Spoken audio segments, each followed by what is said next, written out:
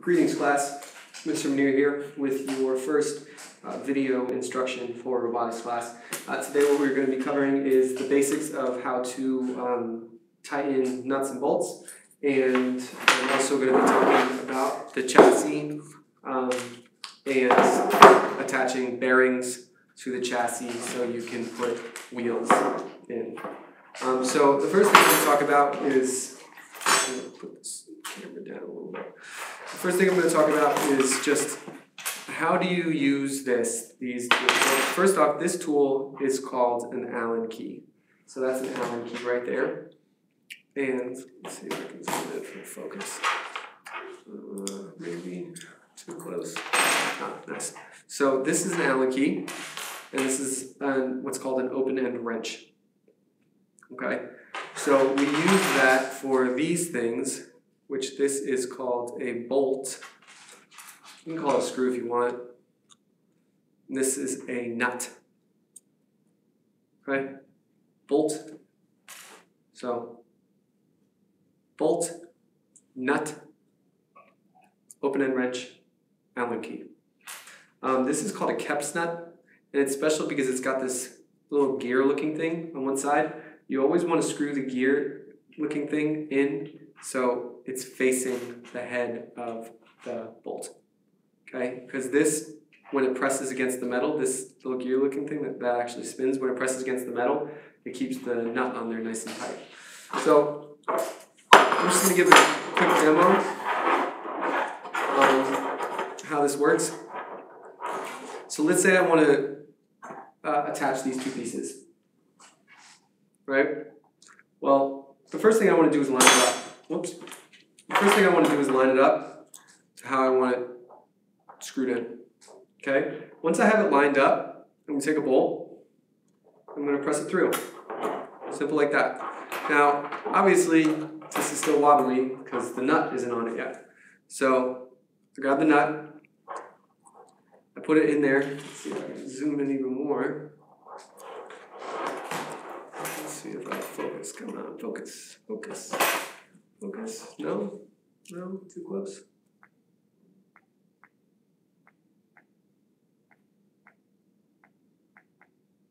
Okay, well, oh well. So, I want to put the Kep's, the little gear thing, in.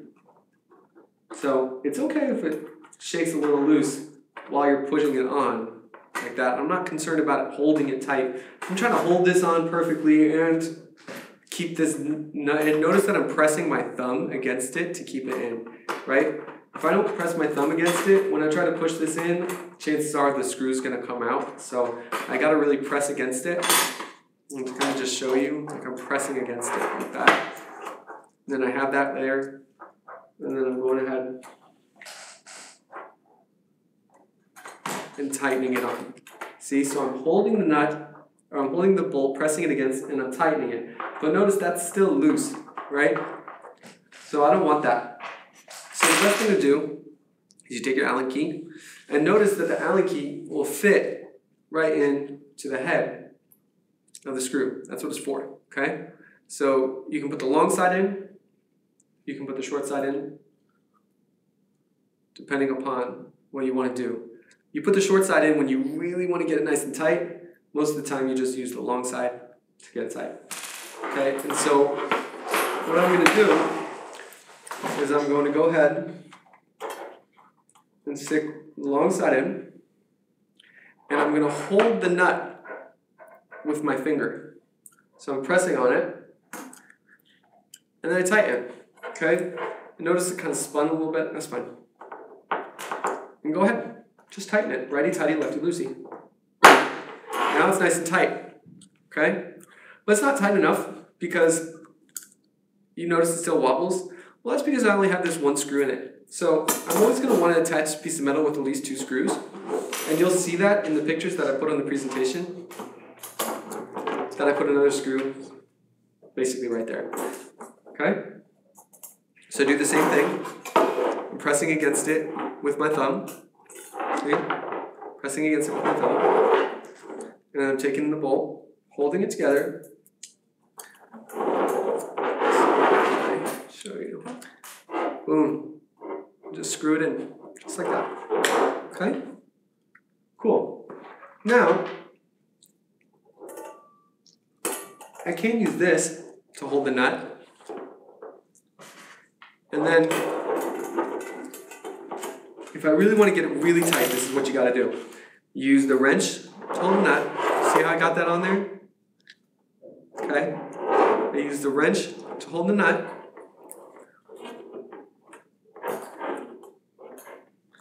And then I tighten with the Allen key. And that's going to get it nice and tight. And then when I want it really tight, I put the short side in. It gives me more leverage. And boom. You press against it. You don't need to force it ever. You never need to force it. Don't use strength. That's not what tools are for. Tools are for to help you, so you don't really need to use your strength. You just do it until it's tight, and then there you go.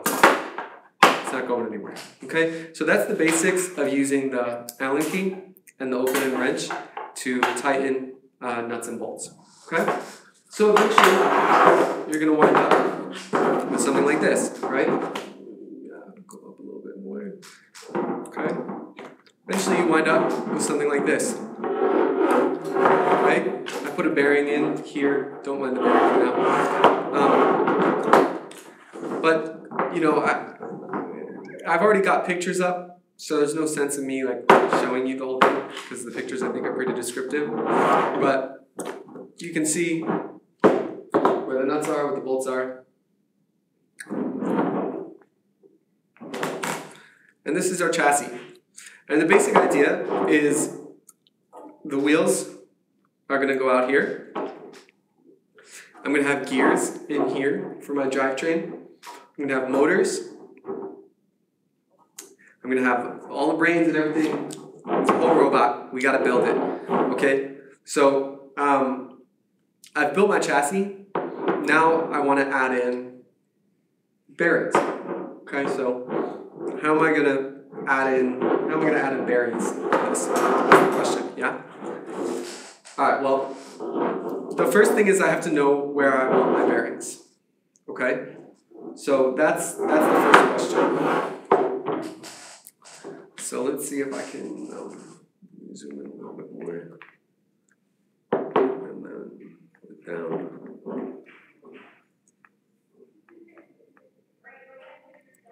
Alright. So, here we go. The first thing is, where do I want my bearings? So this is a little bit awkward to show it to you this way. So maybe I can show it to you like this.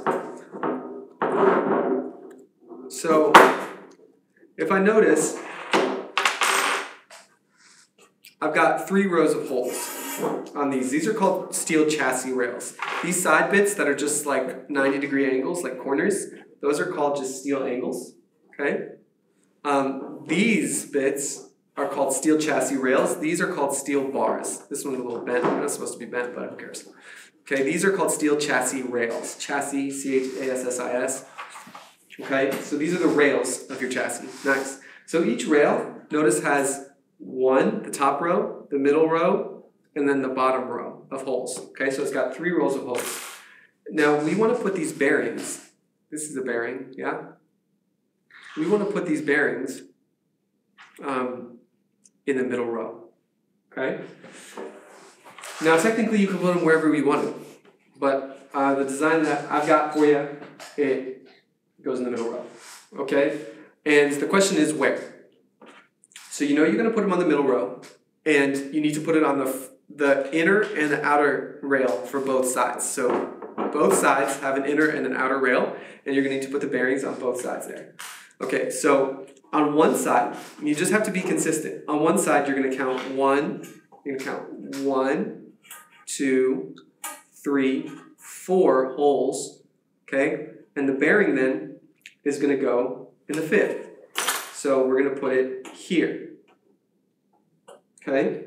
And this is the front of the bearing. Notice that the front of the bearing, it kind of has these ridges. The back of the bearing, it's hard to see them, but it's got these little teeth that stick out of the holes. And those 4 teeth that make up like corners, basically, those help to keep the bearing in the holes.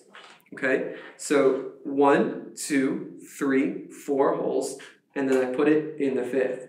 Okay, so the front is facing out, and the back is against the steel rail.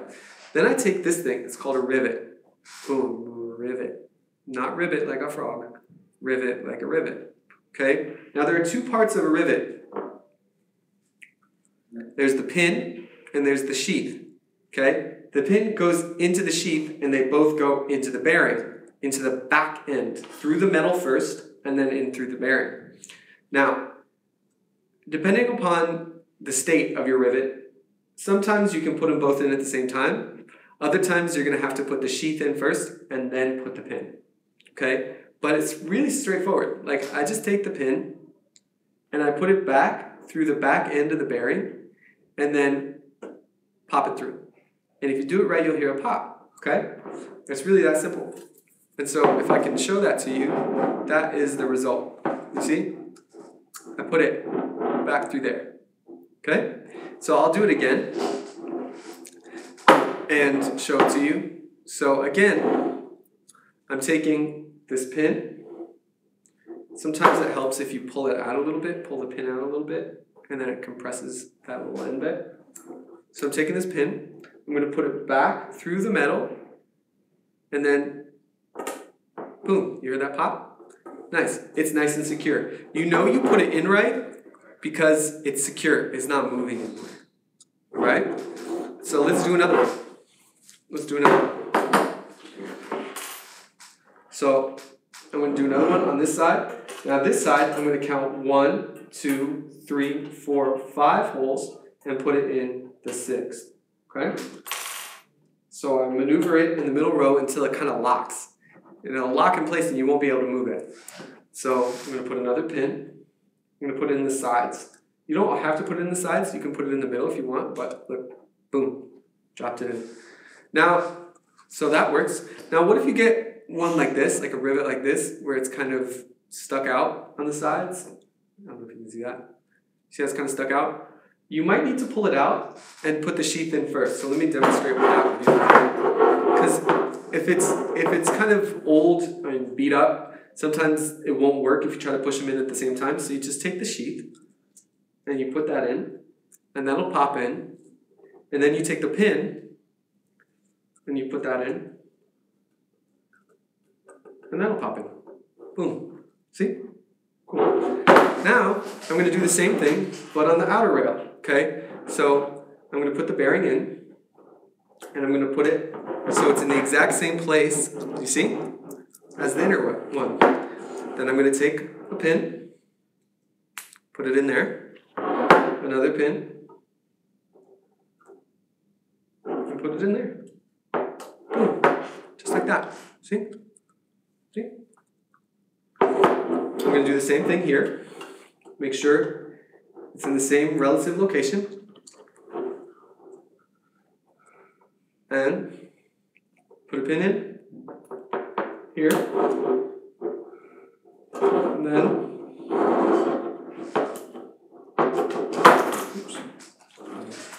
one final pin in here. Boom, or rivet, I should say. And there you go. There you have it. And you're going to do the exact same thing on this side. Okay? You're going to do the exact same thing. So I did it on this side, but I've got to do it on this side. Now, I've already put one in there, but let me demonstrate how you take it out. Okay? So I put one in here. But let's say I want to take it out. Well, the easiest way to take it out is to use an Allen key and to just press on this pin. Okay? If I take an Allen key and just press it like that, it's going to loosen it up, and then I can pull it right out. If you don't do that, it can be kind of hard to take them out. Like, you can kind of mess with your nails. It'll hurt your nails sometimes. I mean, a little bit, but you could do it. But the easiest way is to just take an Allen key, press it out, and then you're good. Okay, so that's putting the bearings in as well as the rivets. And with that being said, that's all I really expect you to do for the next class period. I think most of you, that will be enough. And I'll make another video on the next step, which will be putting the wheels in. So to kind of summarize it, what did we do today? I taught you the basics. Hello again. I taught you the basics of using the Allen key and the open wrench to screw in nuts bolts and nuts, right, to tighten them. And then I taught you how to put in bearings with rivets and where you're going to put them for our design. Now, if you need more help in this, that's okay, and I get it. And what I would suggest to you is this. I'm giving you a ton of information in terms of how to build the chassis, how to build a robot, where you're going to put pieces, and how you're going to put them in, and all that kind of stuff. But if I give you too much information, if I really walk you through literally every single step of building the chassis, then in a lot of ways you're just watching me do it and then repeating, right? But I want you to learn, and sometimes part of the learning process is messing up and making mistakes. So if you struggle with this, know that that's okay, and I kind of expect at least some of you to struggle with it, if not all of you to struggle in certain points. And if you're not struggling, then you're probably not learning so much. So embrace the struggle, embrace the challenge, and do your best. I love you guys always. I hope this video was helpful and informative. That's it for me for now. Until next time, enjoy robotics.